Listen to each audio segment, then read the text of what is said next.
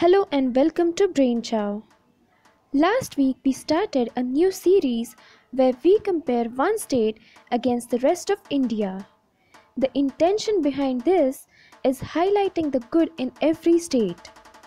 Today we will be comparing Maharashtra against the rest of India. Number 1. Literacy.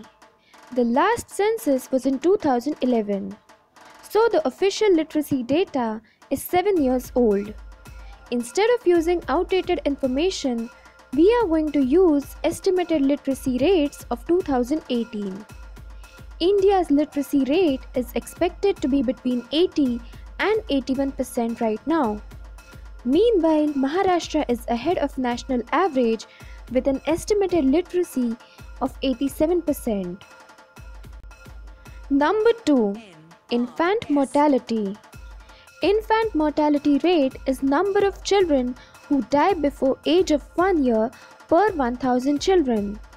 India has infant mortality rate of 34 children per 1000, whereas Maharashtra has much better infant mortality rate of 19 children per 1000. Number 3. Per capita income.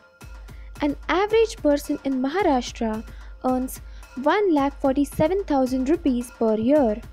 This is substantially higher than the national average of 1,11,000 rupees.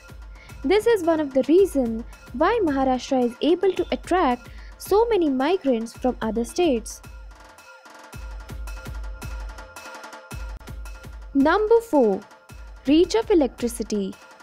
92.5% households in Maharashtra have electricity connections, which is again higher than the national average of 88.2%. Number 5. Sanitation. Urban Maharashtra has already been declared as open defecation free.